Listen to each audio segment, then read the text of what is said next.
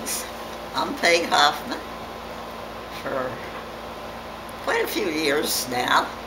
I was a volunteer at the Iron Hill Museum. The Iron Hill Museum is a small one-room schoolhouse that was converted into a museum by two very dedicated amateurs, married couple, Ann and Bob Nelson. It was located on the other side of Iron Hill. We lived on the north side. It was on the south side. I got involved because my son was involved. He got involved because a friend of mine also helped establish the museum. In the very beginning, and their son and my son and another boy were all good friends, and they all spent their nights helping out at the museum. And what better can your teenage son do than spend nights at the museum?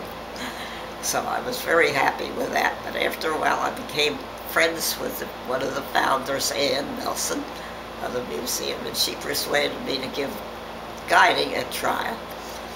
So I was very dubious about my ability, but I went around with two of the experienced guides, and I figured I never could do that well, but I tried anyway and found that I really enjoyed it. And so for several years, we were mostly elementary children. It was really fun, and I was learning a whole lot along with the children while I was doing it. So it was a win-win situation.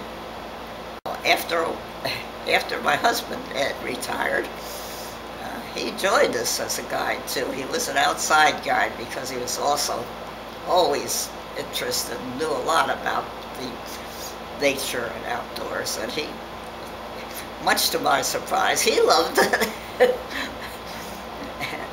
And so we were a pretty good team there. And we also volunteered at the Delaware Nature Society, which was where we learned even more.